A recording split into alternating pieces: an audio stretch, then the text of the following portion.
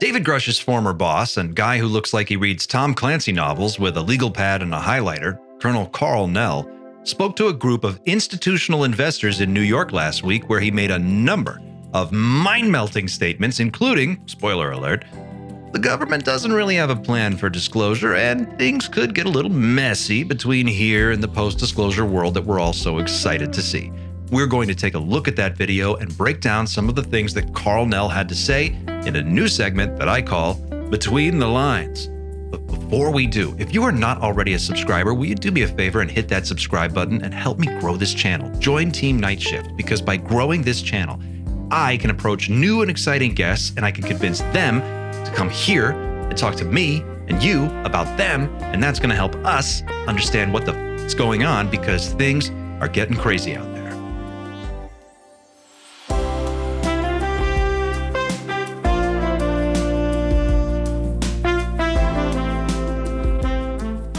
Full disclosure before we get started, I've only watched this video through one time, and that was just so that I could jot down some loose notes on sort of the flow of conversation and what gets covered.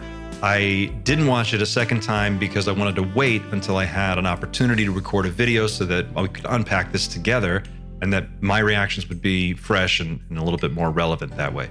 I'm getting to this a few days late. This actually happened a week ago, but Memorial Day weekend happened in between then and the time I'm recording this, and there was just a lot going on. So I finally had an opportunity to sit down and do this, and I'm very excited to put this video together.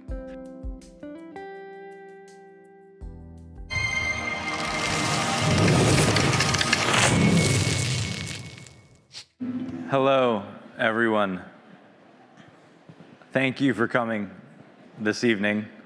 I'm glad that we are the final talk of this year's SALT event.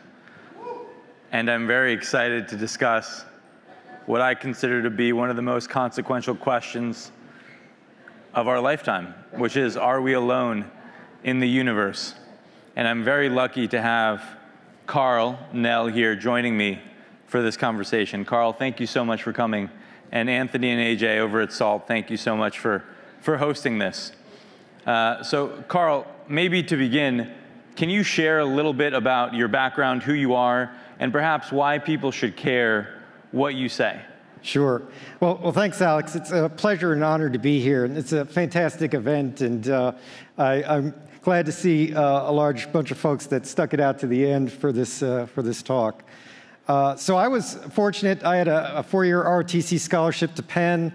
I graduated with a degree in electrical engineering. The Army sent me overseas to do signal corps engineering projects, so I did a lot of strategic comm projects in Europe. I ended up working in Army Space Command. I commanded a satellite ground station, war trace to the Joint Chiefs. I spent some time at Wright-Patterson Air Force Base. The Army ultimately sent me to get a master's in mechanical engineering, a master's in strategic studies, graduate work in computer science. I was on track to stay in, but I decided that I wanted to pursue more of a technical career. So I got out and ended up working at Bell Labs, which was a fantastic place. Unfortunately, I was there during the trivestiture that folks may be familiar with, where the company got split up. I left Bell Labs and ended up working in Lockheed Missiles and Space. Bell Labs is also one of the many places that a lot of this ET tech supposedly wound up at. So if he worked there, there's a chance that he worked with some of this stuff. I worked at Northrop Grumman. I've ran strategic technology programs in the defense industry, worked for a lot of the three-letter agencies, ultimately was a deputy chief of staff, or deputy CTO for a $2 billion company. I was a vice president general manager of a Northern Virginia-based R&D firm. I stayed in the military, in the reserve. I commanded at every grade level through brigade. I was fortunate to stand up the Army's newest expeditionary MI brigade. I was the deputy chief of staff for a combatant command. Ultimately, this experience sort of combined to give me the opportunity to come in and advise Army Futures Command, the largest reorganization in the Army Reserve since really 1973, on how the Army could be more effective. And my last assignment was involved with the UAP task force, which maybe is the most apropos. Okay, so if we ever, if we haven't already, if we launch an official Stargate program Nell is my top pick to run the program, just point blank. And with a resume like that, you have to take everything this guy has to say extremely seriously. So the fact that he's even having this conversation with a group of Wall Street hedge fund people, like the writing is on the wall. That I think this conversation just got super serious. Let's go on. For this discussion. And so, Karl, here's the $1 million question. Do you believe that a higher form of non-human intelligence has visited this planet? Right. So non-human intelligence exists. Non-human intelligence has been interacting with humanity. This interaction is not new, and it's been ongoing. And there are unelected people in the government that are aware of that. Well, let's go home, everybody. I guess we're done here. That's all I needed to hear. When this man tells you that that's what's going on, that's what's going on. Point blank. Karl, that is quite a bold statement. I'm wondering, and I'm curious, how confident are you that that is true? There's zero doubt.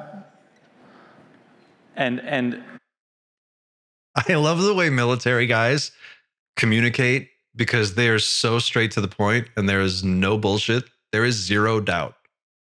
Zero. Okay, let's carry on. What evidence have you seen? What was the moment where you developed this level of conviction? Because what you're saying is extremely consequential and very important. And I know that a lot of people here, even perhaps, may not believe that statement. Right. Well, probably a better way to ask that is how can the folks in the audience come to the, a common understanding of what this phenomenon is? And so there's sort of two tracks here. One is from first principles, and another is actually from the data. So let's take a look at the data. So we can look at some folks that have very high level access to information, like Paul Hellyer, who is the defense chief for Canada, has come out and said the same thing. We can look at Ham Eshed, the head of Israel's, or former head of Israel's Space Force, has said the same thing. Chris Mellon, Deputy Assistant Secretary for...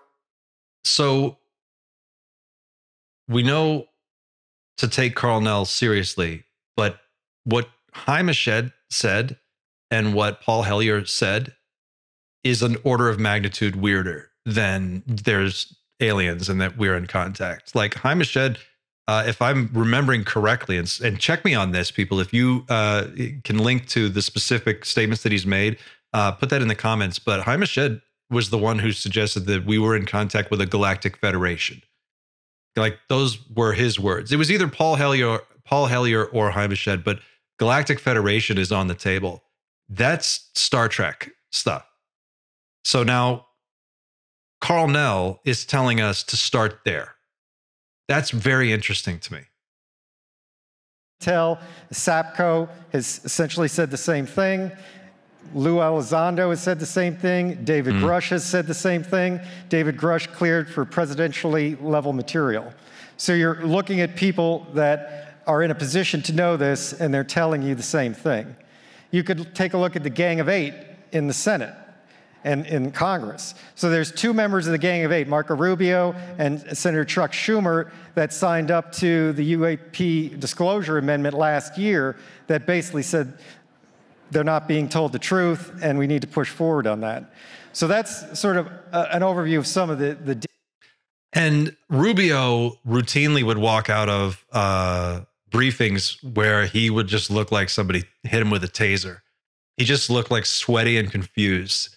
Most of these people at some point, or maybe even currently, have held very high clearances and high positions within our government. So you do ask yourself, like, what incentive would so many people with that kind of qualification, these are serious people, have to come forward and make something up?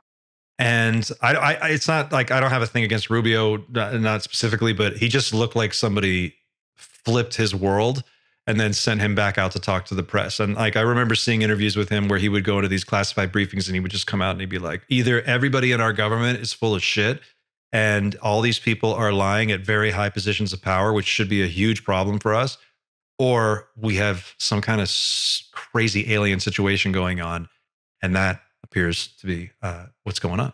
So it's interesting. Marco Rubio working on this, just watching him react. Yeah. From a first principles standpoint, what's so unusual about this realization? There's billions of stars in the galaxy. Life here evolved in 500 million years, which is basically a blink of an eye. We've found planets around every star that we've looked at. It's likely that the universe is full of life. If you look at the SETI program in particular, the SETI program has all the same assumptions that you would accept and probably make with respect to this topic, except that they believe that non-human intelligence is transmitting signals here. But at the same time, like, we're not transmitting signals. SETI doesn't transmit signals, and the only signals that are actually broadcast of high enough power into space for somebody to pick up come from broadcast television and ballistic missile early warning systems, which you could argue our technology is moving away from. We're going to satellite, we're going to fiber. Broadcast TV is a thing of the past. And if you get to some state where society is stable, maybe we don't need ballistic missile early warning systems. So the other guy is probably not going to. That's really interesting. Did you catch that? If we get to a point where society is stable society would imply some type of a post-disclosure, post-scarcity world. And that's a very specific way of saying it. And it means that, at least to me anyway, it suggests that he thinks about this in those terms. So that's kind of interesting. And it's also interesting that he sort of avoids the direct question of, like, do you have evidence of something going on? And he kind of pivots to the numbers and the idea that SETI is kind of like ill-equipped to find the thing that we're all looking for, because what they're looking for is a radio signal, and the window of time that a civilization would be putting out radio signals strong enough to be picked up by a group like SETI is so small that it would look like, from a cosmic perspective, little blinking Christmas lights coming on and off. And if you're not looking at exactly the right one at exactly the right time, you might never know. So we could be surrounded by advanced civilizations, but because they're not transmitting all the time for thousands of years, and the time that they're transmitting would have to overlap with the time that we're looking at that group of stars. That makes sense. So he's got some pretty strong criticism of the whole SETI approach, and I think that's accurate. But what the other guy may do is come here if that's possible to do. And there's physics models that suggest that may be possible. And Karl, I mean, what you're saying is extremely consequential, and you've referenced other people that have said the same thing that also have similar credibility. There's similar reasons for why we should believe many of these folks, yet the government itself has not formally disclosed. They've been very reluctant to do that. Why? Why do you think that is? So there's 6 basic reasons, and this, again, you could... Real quick, before he goes into this next point, like, the last thing that he said was that there are physics models that suggest it's possible for people or beings or NHI, whatever you want to call it, to physically travel from A to B across the vast distances of the cosmos in a fashion that would lead them directly to us, rather than having to go through the circuitous sort of search that SETI is engaged in, and that travel from point A to point B might just be the better way to go and send information back and forth. Okay, let's go back to what he draw this out from first principles. There's a national security reason. There's the lack of a plan. There's the potential for societal disruption. There's the possibility that there's some non-public agreement. There's the potential for misdeeds and the desire to cover up misdeeds. And there's just the basic organizational intransigence and lack of priority that might be associated with the topic. So all these things are factors. The issue is that really the national security issue subsumes all the others. And so there's an opportunity maybe to contract the national security issue, similarly to what was done with nuclear weapons and nuclear energy, such that nuclear energy is not necessarily classified and is available to the public. But okay, first of all, I hate it when people say nuclear. It's not nuclear, it's nuclear. It's nuclear. I know that, and I'm not a colonel. Come on. Nuclear. Interesting point that he makes there about how nuclear was super classified and then basically like mostly declassified so that it could be used in a public way. And he compares non-human intelligence and NHI reverse engineering tech to that. which suggests to me that there is a commercial mindset at play here. Of course, considering the audience, he's speaking to hedge fund people and investors, venture capitalist people. That makes sense. He would probably try to sort of package it in those terms. And I think that if there is a pro-disclosure movement that is organized, and it appears that that's what's going on, maybe this is a strategy. Maybe their strategy is to get Wall Street involved, because Wall Street's the thing that's going to like blow the doors off of this and just make it into a money thing. That's what's going to really bring it out into the open. So it could be intentional from the groups on the inside, or maybe they want to make money off of it internally, and they're using Wall Street as a means to do that. I'm sure that's part of it. Or it could just be a tactic. Maybe that's the strategy. Like, just go after the big companies and get them involved in figuring out who's got what technology, and then suing each other until it all comes out in some big protracted legal battle. And maybe that's what the catastrophic side of this turns into. Lack of a plan and the potential for societal disruption are key ingredients that would prevent any responsible leader from coming forward with information that they don't have the means to address in a responsible way. It would be irresponsible to do that. Okay. Lack of a plan and the risk of a societal breakdown. That's interesting, because I think most people who have looked at this are basically like, okay with it. Like, they wouldn't really freak out just with the basic understanding that we're not alone and they are here. I think most people are already kind of at that point. I think what they're really getting at, though, is the economic meltdown that would happen. Economic meltdown and the trillions of dollars that would immediately evaporate once people realize that the system that we've built our entire existence off of, this whole sort of crazy financial consumerist system that we've built, is just silly, and it's a house of cards, and there's technology that supersedes all of that, that would make all of that irrelevant. That would make people opt out of the consumer culture, and that is probably the true fear. When they say collapse, or they say societal breakdown, or the ramifications, I'm sure that on an individual level, a lot of people would have a hard time with this, but I think broadly speaking, we've been through things as a species before that are crazy and difficult to deal with, and we've dealt with them and we've moved on. I think that this would be like that, probably on a bigger scale, but would be survivable. But it ends the paradigm that we're in. The paradigm that we're in is over, and we enter a new energy paradigm. And the new energy paradigm is something that Danny Sheehan has talked about. Many people have talked about this. And I think that's what's at bottom here. Who's going to control this new energy paradigm? And again, that makes sense. If you were pitching to a bunch of Wall Street people, that might be the way to lead the conversation. We have this technology. We know where it is. We can probably get our hands on it. And it shouldn't really be only locked up in the hands of one corporation. So let's make this happen however we have to make it happen. And then Wall Street can just step in and throw millions and millions of dollars at it. Attorneys, all their Harvard law guys at it, and then let the games begin. And eventually all this stuff will come out. Just a thought, just a hypothesis. I'm just throwing that out there, just spitballing. So what you're saying is that you have absolute conviction that a higher form of non-human intelligence has visited this planet, that there are factions within our own government that know about this, yet we still don't have a plan, and they may represent a security issue.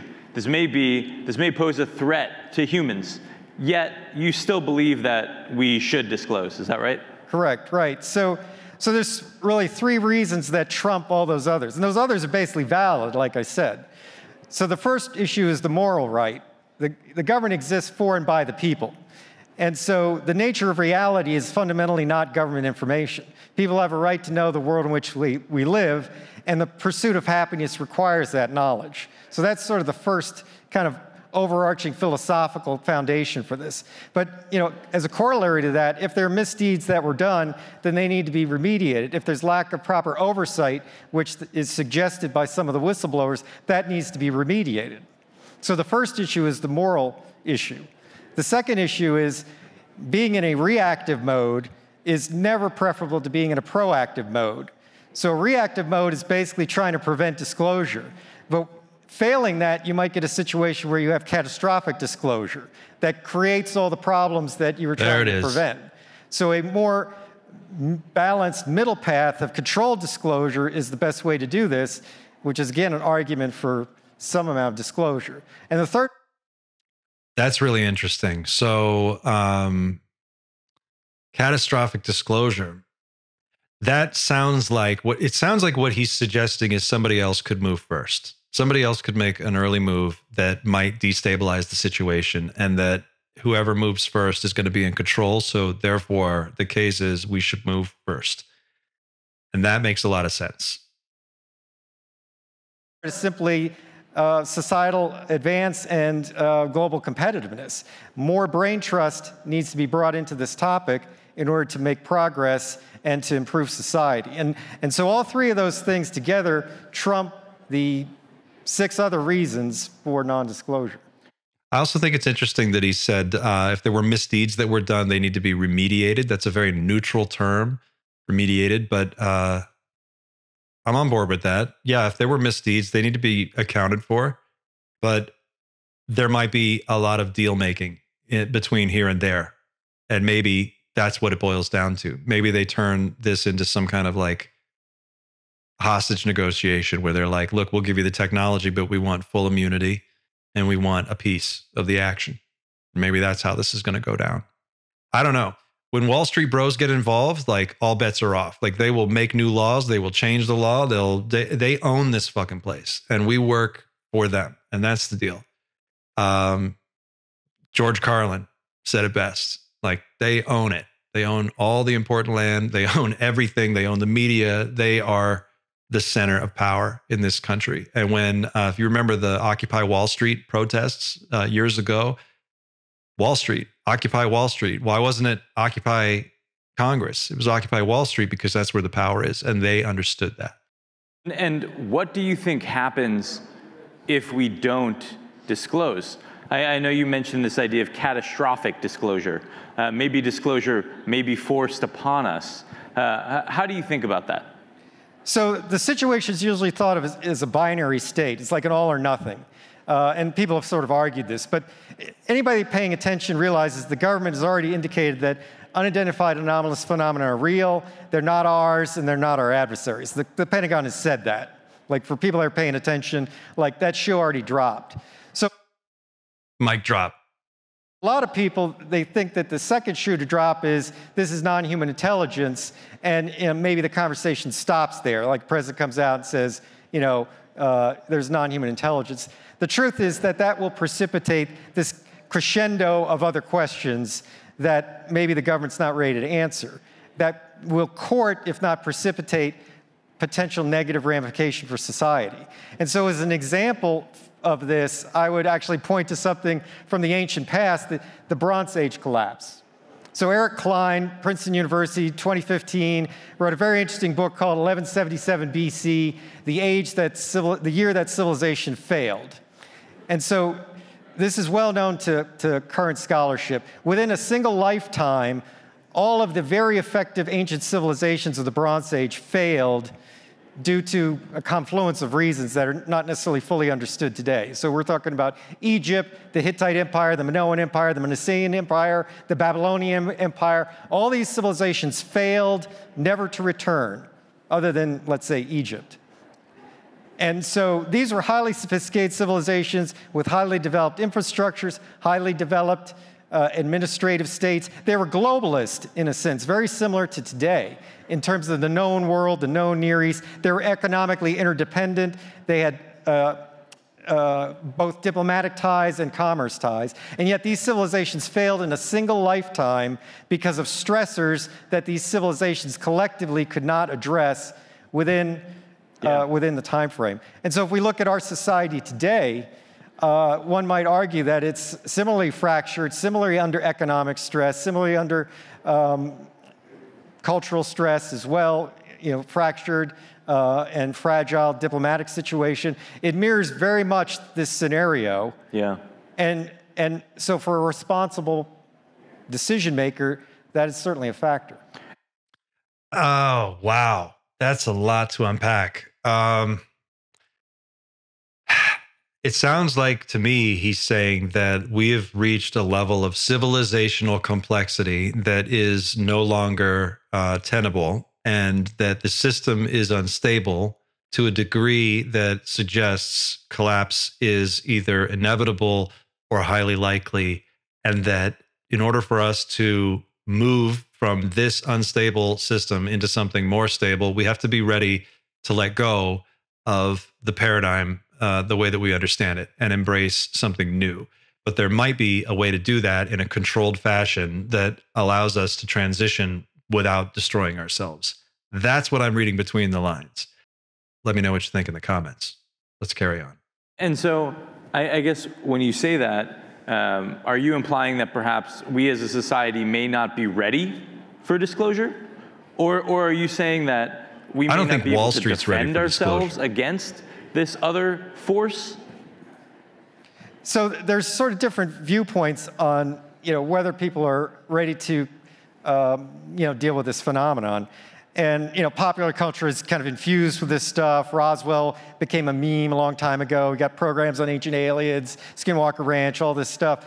I guess I would draw an analogy, though, for people that believe in a certain faith tradition, whatever that faith tradition is, and hold to that and subscribe to that in a very serious and devout way, and sort of pose the question, even for folks of that ilk, and I would count myself as one, if you're confronted with the reality of your religious belief system, like the reality of the metaphysical, an angel, a messenger from God, what have you, that's going to be a sea state change in your way of dealing with reality, right? Even though you already believe it, right? So it's one thing to believe and it's another to know. And I think in this context, this phenomena has the potential for an analogous effect, both on the individual and on society. Yeah. We see this a lot. Like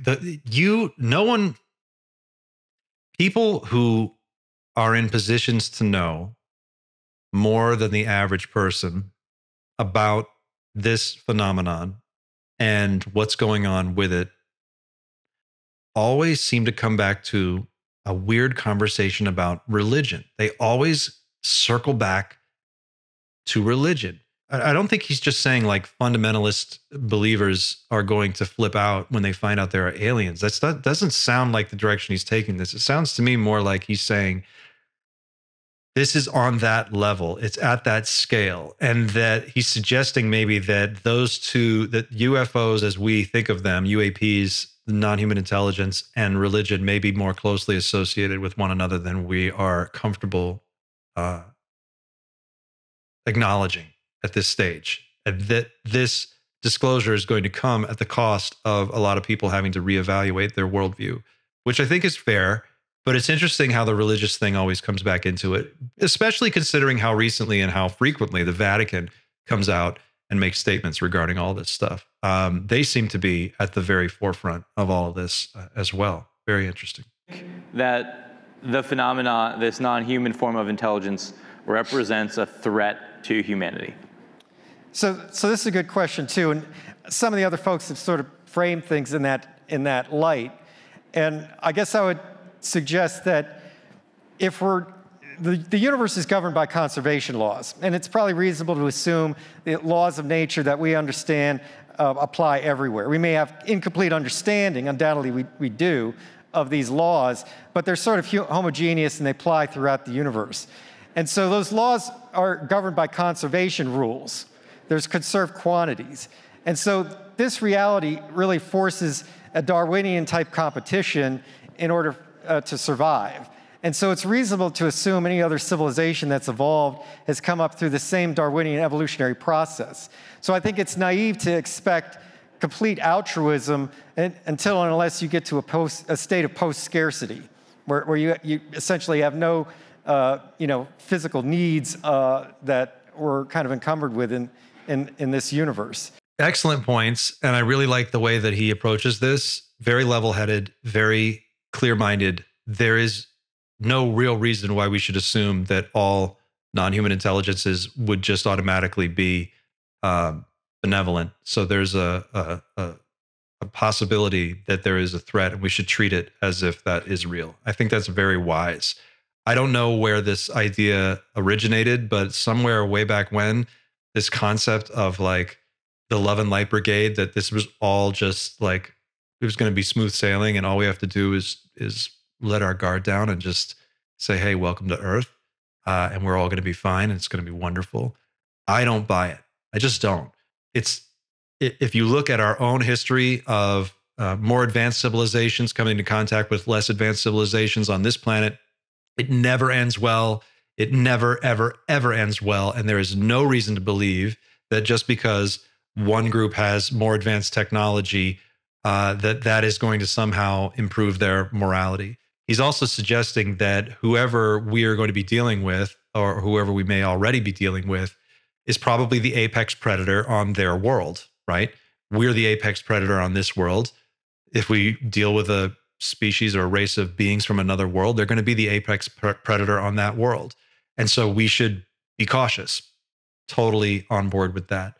Until we get to, or until said group gets to a post-scarcity place in their development. Post-scarcity meaning like Star Trek world, where you no longer have a limitation on like the basic necessities of life, that those are basically unlimited and freely available, and there's no pressure to compete, at least in the way that there is now in our society here on Earth. Since it's the economics of the future that are going to determine whether there's cooperation, competition, or some kind of symbiosis, and inform the intention. But to assume either malintent or complete altruism, I think, is somewhat naive. Yeah. So it sounds like what you're saying is it's impossible to know the true intentions of a higher intelligence. We may be competing for the same scarce resources. We may not be, right? We may be almost irrelevant to them, and they may be acting altruistically, although we cannot safely assume that. And so I guess I'm curious, if we continue down this disclosure path, do you believe that disclosure is inevitable? So, again, people that sort of look at this topic and study it, and there have been some good examinations on this from a historical standpoint, have realized that, like, we're not in really a new state. Like, this sort of disclosure emphasis has come and gone over time. And so this is not the first time we've arrived at this stage. I would suggest that maybe the peak of this current cycle happened last December with the Schumer amendment, and then it got rolled back. It was defeated in the House. And so it remains to be seen, you know, if the process is going to continue. One hopes and can maybe draw a little bit of confidence that maybe this will come around is the colloquy that Senator Schumer and Senator Rounds had back in December. After their amendment got killed, they basically went on the Senate floor and articulated their rationale for the legislation. And I think Senator Schumer, to quote him, almost said it was a travesty that this did not pass. So this is, you know, a bipartisan colloquy on a topic that I guess most people would probably consider fringe, and yet these two senators felt the need to do that and to double down on their desire to see this through. Yeah. So hopefully we'll see maybe a reintroduction of some version of that this summer with the goal of maybe putting it into the NDAA by the end of the year. The big theory, I think, that most people subscribe to, at least that makes the most sense to me, is that Congress found out that they're really not in control of a lot of what's going on, and they've been left completely out of the loop on some really serious stuff that they should not have been left out of the loop on. And they don't like when control and power are taken away from them, so they want to get it back. And I think that that's why this conversation has moved from a government zone, government-only zone, into this sort of quasi-commercial, quasi-finance, Wall Street sort of zone, because the centers of power around this technology are reorganizing themselves in relationship to this technology. As the understanding that it is real and tangible and accessible becomes more and more widespread, you're starting to see people pick sides and figure out what side of this battle they want to be on. It sounds like inevitably we're going to get to some post-disclosure situation, and when that happens, the paradigm will have to necessarily shift. And maybe that's the thing, that maybe there's a fortune to be made in that transition, and maybe that's the whole the whole point here. I know I keep beating that drum, but I just, for some reason, that just feels true to me. Narrative that the United States leads on the disclosure efforts? So this is an interesting question too, because this is a global phenomenon and it's affecting other countries just like the United States. The reporting on this is clear over decades. Other countries have reported this stuff.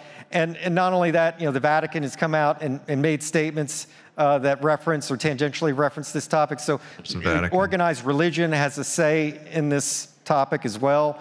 So it's really a whole of planet, whole of humanity problem. And so the U.S. has got its role to play, but these other countries have their role to play, and it would behoove us to recognize that U.S. action could be preempted by another party. There it is. U.S. action could be preempted by another party. China could announce a functional anti-gravity craft, and they could achieve a sudden dominance in space at a time when we think we dominate space. And maybe they one-up us in a huge way. And that sets off an entirely new situation. Or maybe the Vatican does something first. I doubt it, but it would be really interesting if the Vatican just came out and made an announcement. That would be fascinating. So I don't know. More conducive to work collectively. Yeah, I mean, I think the one thing that I don't fully understand that I'd love to get your thoughts on, Karl, I mean, if we assume that a higher form of non-human intelligence has been visiting this planet, if we assume that some of the statements made by folks like Dave Grusch are true, that we have crash materials, and if we assume that those craft that we may have exhibit characteristics that defy our current understanding of physics, it would seem that that technology would provide an incredible strategic advantage to whatever nation ends up reverse engineering it first. And so, to me, that would imply that there is a race happening to reverse engineer this, and that this topic would be a top priority. Do you agree with that? So I think some of what you say is a reasonable conclusion to be drawn, and I've suggested something similar in past statements. So that means yes. Just reading between the lines, he's saying yes. There's a Cold War going on between countries to see who can reverse engineer this stuff as fast as possible and get to it first. Okay. Here, though, is to go from a pre-disclosure to a post-disclosure world, maybe two stable states that are separated by an unstable middle ground. And so how you make that transition, again, this speaks to the concern about this catastrophic disclosure. And this has come up in sort of arms regulation too. Mutually assured destruction, however much we don't like it, is sort of a stable kind of geostrategic regime. The Reagan era defense shield idea is also a very stable scenario, but to go from one to the other is very unstable. Yeah. And so this topic sort of mirrors that. Yeah. Wow. So things could get a little messy. That's interesting. And stable state A and stable state B. Stable state A, where we're at today, kind of stable, but rapidly destabilizing. And then stable state B sounds like he's kind of thrown it out there. A post-scarcity world, maybe? I'd like to see that, wouldn't you? Wow, what would we do? A post-scarcity world with a really messy transition period in between, during which a lot of money could be made if the right people got in control of the right technology at just the right time to begin rapidly decarbonizing our industry, geoengineering our planet, practicing some kind of like deploying a major solar management program to reflect the sun. This is all stuff that's actually being looked at right now because of how out of control the climate situation is. I know I keep coming back to this, but I definitely think these things are very related. And I believe that's what's pushing all of this forward. So that sounds like what I'm hearing, that there's a lot of money to be made in the transition, but we've got to do it first. We have to lead the way to maintain control. And if we don't, we could lose control, and that would be catastrophic for us. And I know you and I were talking earlier about this idea that in order to really understand the phenomena, it's likely that we have to further our understanding of reality itself.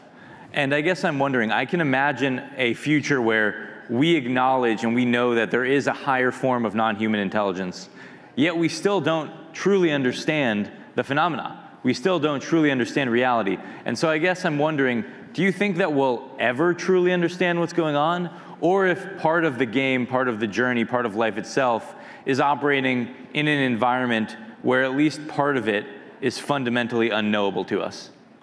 So it's a totally philosophical, epistemological question, right? Really about the nature of knowledge itself, right? Like, how can we know what we know, and how can we be sure about what we know?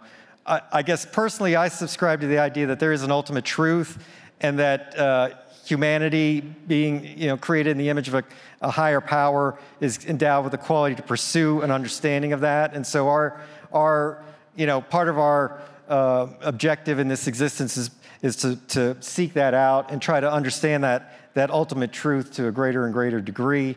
And this would be a component of that, obviously. Yeah. That was fascinating. Man. Also, could you, when you look at Karl Nell, do you notice when he is asked a very complex but direct question, he has no hesitation. He goes straight into a very detailed, nuanced answer. This man is super intelligent. You look at his eyes, like he is functioning at a very high speed, and it's awesome to watch. This is just really, he's a great communicator, and he does a fantastic job of making his case. So I don't know. I think a guy with his level of credibility and his pedigree and his resume, presenting this information in such a direct, frank, open format to a group of Wall Street people, to me, signifies a huge shift, that this thing has now moved into we've moved into a new level. The Schumer amendment failing, when that sort of failed in Congress, that put us on the back foot for a little bit, but this appears to be a change in tactics, a change in strategy. Now, it could just be that they invited him to speak and they paid his speaking fee and he came out and he did the presentation. But even that, if that's all that it is, still signifies that Wall Street is now seriously looking at this. And the only reason Wall Street looks at anything seriously is because they are hungry to make that money. They want to make that dollar. So I'm convinced that we're in a new phase. I want to know what you think. Let me know in the comments. And again, if you haven't already, please like and share this video. Don't forget to subscribe. It helps me grow the channel. That helps me produce the show and make more content, interview better guests, and just have a better time doing this. And I thank you so much for taking the time to watch this today. Thank you for being a part of Team Night Shift.